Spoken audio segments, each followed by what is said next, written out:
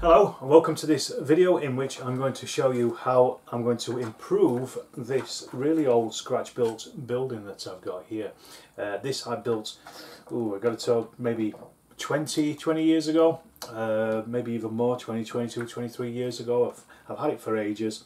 It was one of a set of buildings that I built a long time ago for 15mm Wargaming, and it's a little terraced house with a bombed out central one. It comes to pieces like this. It's got a roof over there on both of these, and to be honest, I mean, you know, for its time it's not too bad. However, I feel it's time to actually tart this up and get it looking a little bit better. It's a bit old and a bit tired at this point, and it's, you know, quite basic.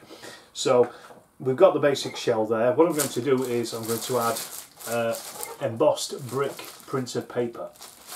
So this will really bring it to life, but I'll show you how I do that, how I go about that. I'm also then going to mount it onto some embossed plastic card as well, to give it a better base for it as well.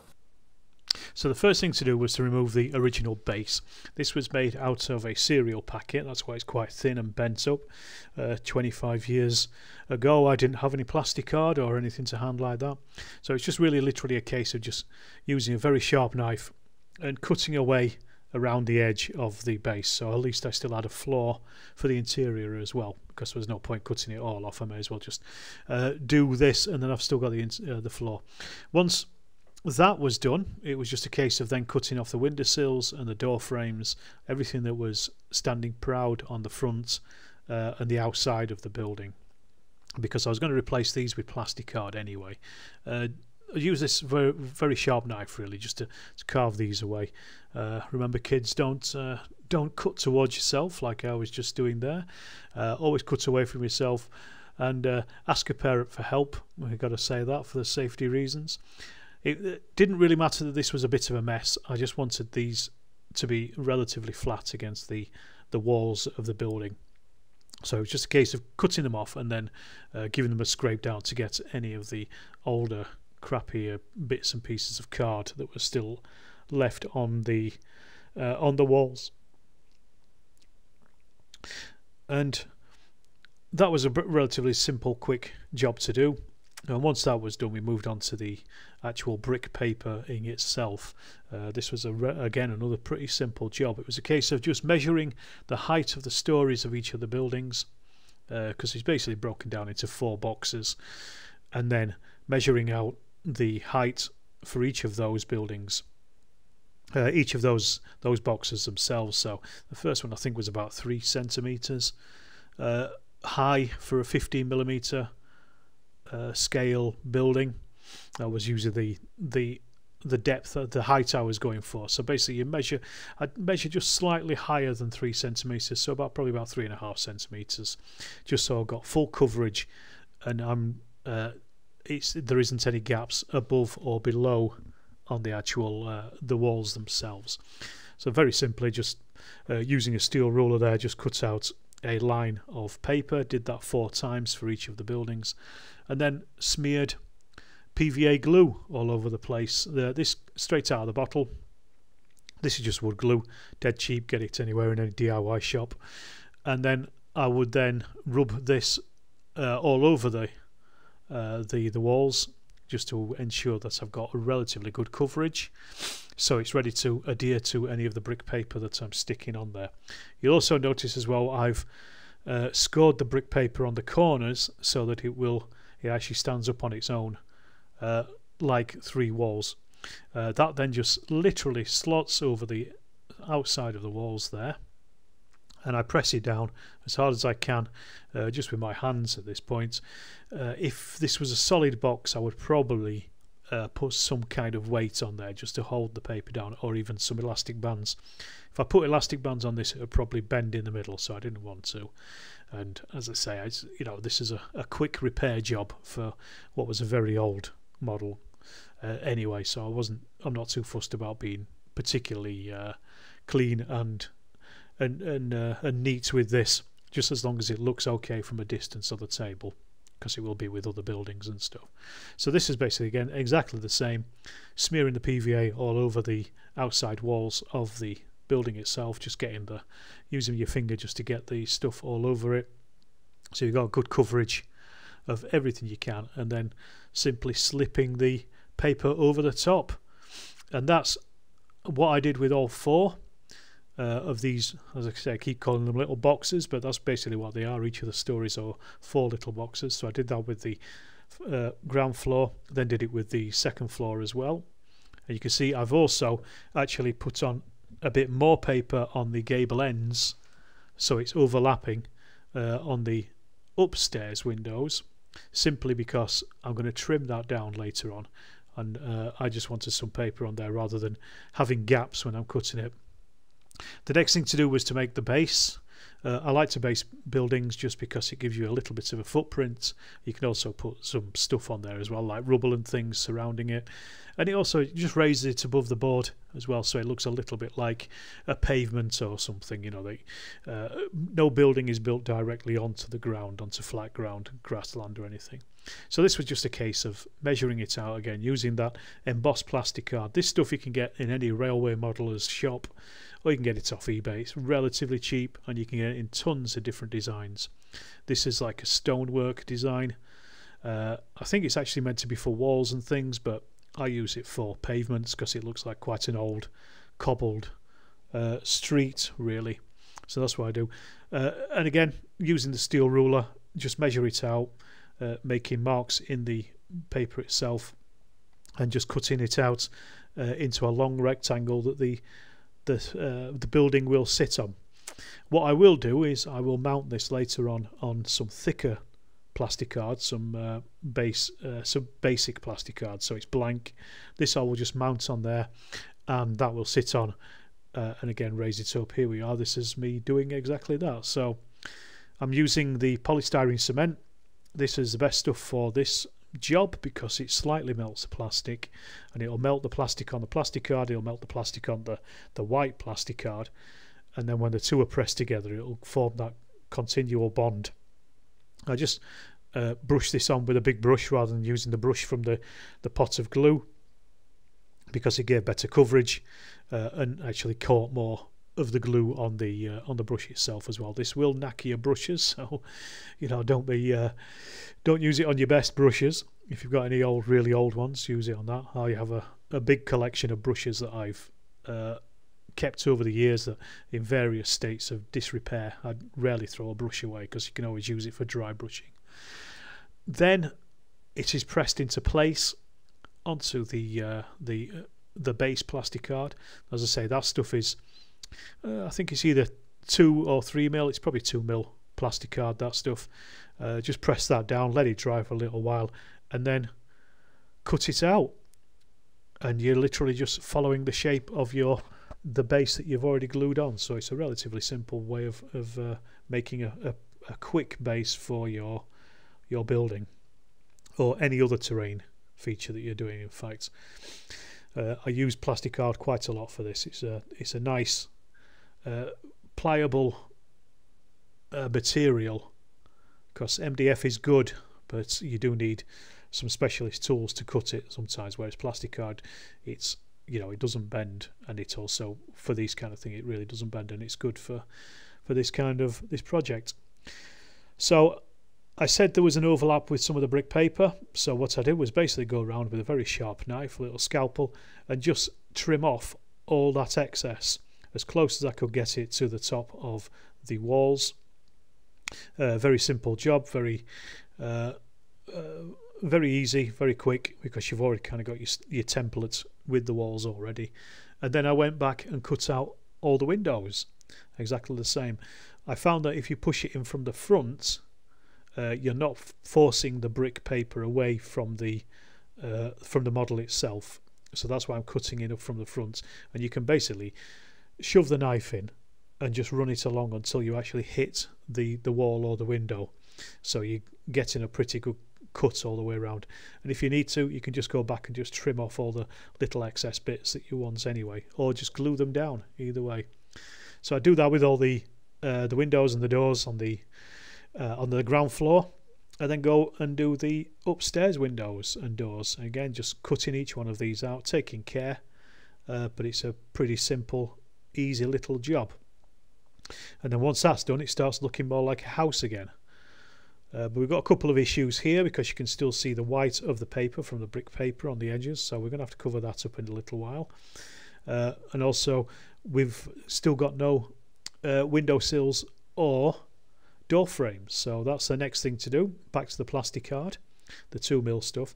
Being very carefully, I really carefully measured out a strip of this, and I think I did the door frames and the windowsills about 1 centimetre wide. Sorry, 1 millimetre wide, slightly different. And basically scored them out and then cut them to the length that I wanted, which was about 2 centimetres. And because I'd already scored them, I was able just to run the knife down a few times until they separated out. So dead simple job this. I don't really use plastic cards so much in modelling, apart from things like this where it's really simple, because I'm not great with it. I'm not very neat. I know some people get great results from the stuff. I generally don't, because I'm cack-handed.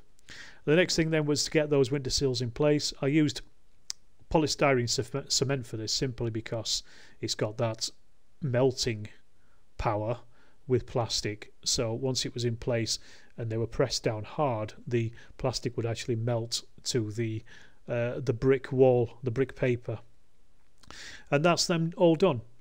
Quite a simple little job, and it really just adds that little bit of realism to the building itself. It makes it look more like an actual house, you know, rather than just something with flat windows. And just that little 3D detail really brings it together a little bit more, I think. And again, you can do as much as you want or as little as you want. You could do coping stones above the tops of the windows, any kind of decoration you feel. Then I was moving on to more detailing. This was the chimneys. I cut out 4 squares because obviously a chimney is a box, and then marks on where the roof was, the slant of the roof itself. If I was doing this today, my roofs would be neater, but these were all built with the mounting card that I used years ago, so they're a bit of a state, and they're not particularly neat. So I can't just measure a 45-degree angle, because it's not going to be that. It's, you know, probably something more like 50 degrees. But then I cut out the little corner for the roof on 2 of these pieces, and then they will be turned into 2 little boxes. I did this twice for both chimneys. I did think about having a central chimney and having it in the middle one that's collapsed, but no, I didn't want to cheat. A chimney just adds that little bit extra to a building.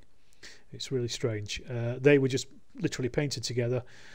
I put brick paper around them, and I used a small square of, I think that's about 15 millimeters square MDF base that I had kicking about, 2 of them. Painted those in brick red, just to edge off that brick paper. You can see I'm also painting the edge of it there where the join of the brick paper is. The brick paint I was using is not a perfect match for the bricks, but it's close enough, and it's not that stark white, so it's good enough for me. This is just a Humbrol, I think brick red, I think it's called, acrylic, and then just paint the tops of the chimneys like this. You've got these 2 chimneys, dead easy to make.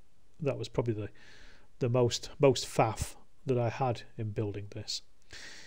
And using the same brick paint, I went around the edges of the paper, and also where exposed brickwork would be as well, so down these edges here where it's collapsed. I'm going to come back and weather this stuff.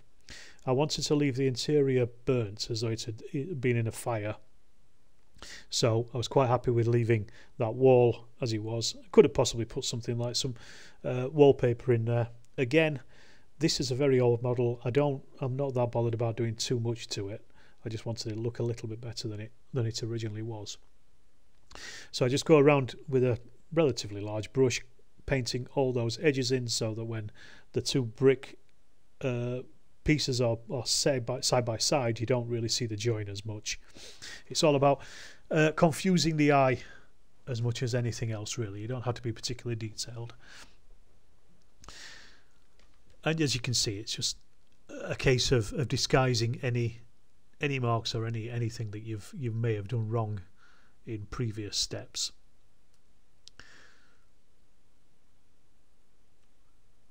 So this was a a relatively boring little job, but it took a little while, just because I was trying to remain as neat as possible on this. But I then finished off the top, finished off the upper stories, and then worked my way down to the bottom story as well, doing exactly the same thing, just going around with our paintbrush, making sure that every bit of white paper that you can see is covered at least. This included some places where it had been ripped and things. As I said, our brick paint is a slightly different shade to the actual brick paper itself. I mean, you could do better and just actually match the two. I didn't bother because I'm going to weather this anyway, and I'm going to give it some washes and things, and that will bring the two together. You'll be barely noticeable later on. And you know, I've said it before, you're the one that's going to notice this stuff, nobody else. They'll be having to look really hard at these models to actually pick anything out like that. As long as it doesn't look too obvious and too stark and too different, then you're onto a good thing. You can always, you know, different colour bricks are different coloured basically, depending on their firing processes. And then it was onto the next step, which was just painting the windowsills and the windows themselves, the window frames. And I didn't want these to be white. They were originally white. I didn't want them to be white because I just wanted to make them look as though they were individual houses painted by different people. And if you look at any row of terrace houses, each one is generally different. So I just chose a couple of paint colours that I wanted to use. This one is fawn, which is quite a light tan colour. And I just went around the inside of the window frames and also on the window sills as well, just being very careful with a relatively small brush just to get in. This was the worst part because there were chunks missing out of this when I'd originally cut it, because my knife wasn't particularly sharp 25 years ago, so there's lumps and things missing out of there. So that took a little while just to fill in the interiors of the actual of the window frames and things. Again, if I was doing this now, I'd be a lot neater. I'd probably use a brand new sharp knife for this. The other building I did it in dark red. Again, it's just because I like the colour, so I thought this is the colour somebody might want to paint their house.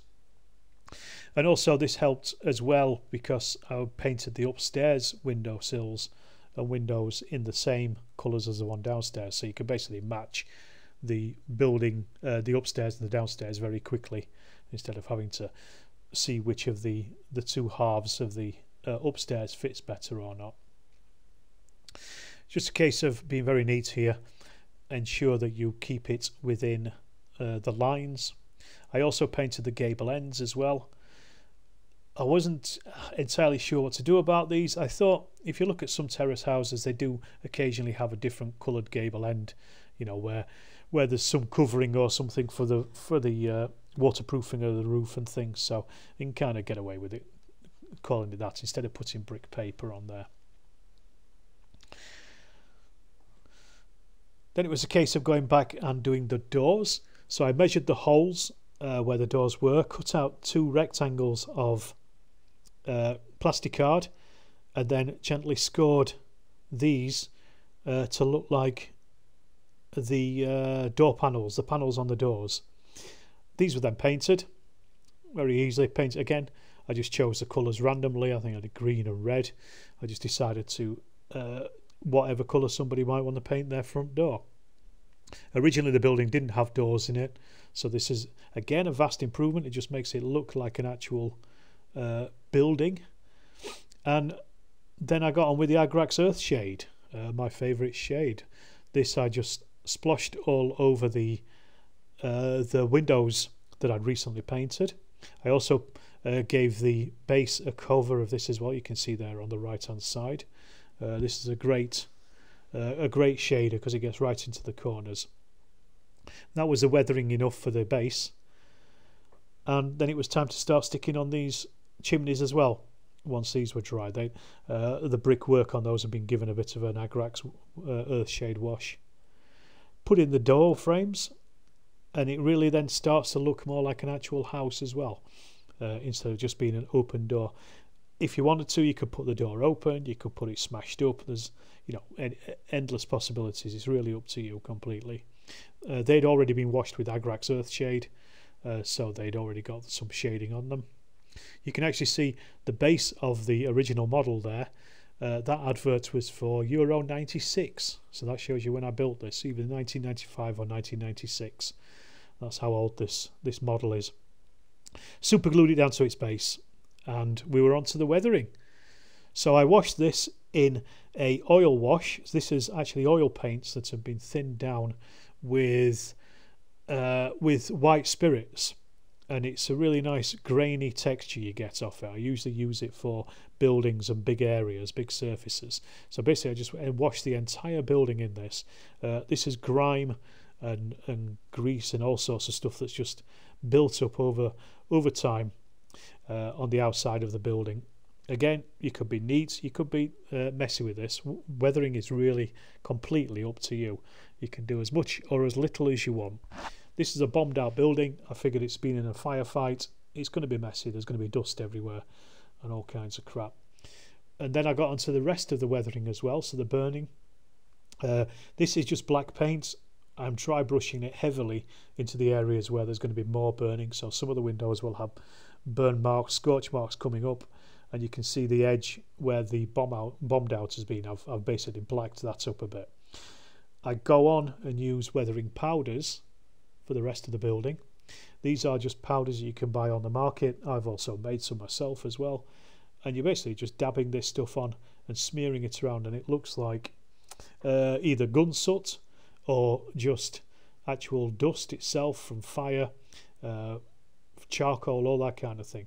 Again, weathering, you can do as much or as little as you really want with weathering. I decide beforehand where my building is going to be, what kind of theatre it's in, and that will affect what weathering you want to do with it. And it's just a case of getting some of the dust onto your brush and dabbing it in places, really, randomly. So that's how it looks once it's all weathered. We're still not finished yet, but it's certainly getting there at this point. I will varnish it. I spray varnish. And then I moved on to the roofs as well, just to clean these up. I repainted them in neutral grey by Vallejo, just so I could re-weather them and give them another wash again of that ink wash, and just do some little bits and pieces of weathering here and there, because it was quite an old paint job that I'd done on them. As I say, quarter of a century ago. I just wanted them slightly neater. Those are tiles that I'd built at the time. Again, I would probably redo those if I was doing this from scratch. And really, to start to finish it off, we're moving into the real last phases of this now. Now I started to cover the central area in brick rubble. This is a brick rubble mix that I made years ago. I used to sell it on eBay, but I stopped, and I keep it for myself because it's a really good modelling thing. I can't exactly remember how I made it, so please don't ask, but it was basically a combination of different paints and various bits and pieces of rubble that you would find, sand and railway modelers things, and I basically slather this in the areas I want to be rubble filled. I've slathered them in PVA and dropped the rubble mix all over, so that central area, because this is brick red or has brick colour in it, it looks like a collapsed building rather than the grey that it originally was when I used cat litter on. You can see I've still got cat litter on it, so I'm using that as the base anyway, so it just adds to that texture. You can probably just make out the rubble there in the central section of the building on the right hand side. I did the same where rubble would catch anywhere else, so these tiny little bits of remains of floors, I just put rubble on those. Again, it's just a little detail that just adds a little bit of something to the model itself. I finished off the upstairs with this as well. So basically you put the PVA glue on, then drop the rubble mix over the top of that, or even dip it in, whichever, and then I would go over with some of the really fine stuff just to fill in the spaces in between where the big lumps are. What I'm really looking for is where the big lumps are going to be, because that's what I want, you see there. So I'm putting on the real fine stuff afterwards, and that really covers it up and brings it all together. And then the very, very, very final thing to do was just to add windows. You don't have to do this. I did, because again it just adds that little extra tiny bit of realism to the model itself. You know, buildings have windows in them. You could spend some time in making these smashed. I've done that on other models. In these I just wanted them as, you know, glass panes. Not every window gets smashed in a war, so I just wanted these ones. And anyway, I was at this point I just wanted the thing finished, so I didn't bother cutting these panes down into anything easier. I just super glued these in place just behind the window, because I'm not bothered about what it looks like inside at this point. And that was it, completely finished. As I say, it's not perfect because it was built 25 years ago, and I was cack-handed when I did it 25 years ago, but I think it certainly looks a lot better than it did when I started, just with the addition of the brick paper and also some weathering. You'll notice as well that some of the glass is frosted, but again, that could just be muck and rubbish that's been thrown up by the street fighting, so I don't mind. At the same time, I also built this factory as well. This was a revisit of an old factory, 4-piece factory building that I had, that I thought could do with a bit of a revamp. So I was building the two of these together, and this is how this one turned out. I was quite pleased with it. It looks a lot better than it did before. Unfortunately, I don't have any photos of it from before. But anyway, thanks for watching. I hope you've enjoyed this. If you have, please subscribe, leave me a comment, give it a thumbs up, and I'll see you in the next video.